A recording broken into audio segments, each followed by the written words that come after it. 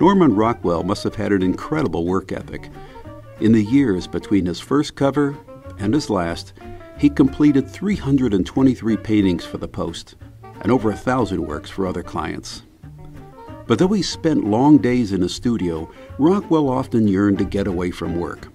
His longing is reflected in several early covers, where students or office workers, trapped at their desks, dream of escape.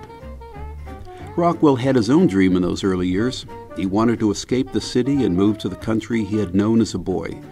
It was probably that yearning that inspired this November 16, 1935 cover. Rockwell shows a hiker out in the country, taking a last autumn walk before winter sets in. He outfits his hiker with all the necessities: a backpack, walking stick, pipe, and faithful dog at his side. The hiker appears relaxed and unrushed, a man without destination or deadline. Rockwell's model was a jazz musician named Walter Botts.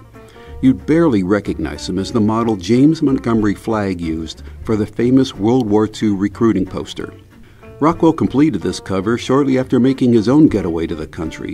In 1935, he finally left the New York suburbs for a home and studio in southern Vermont.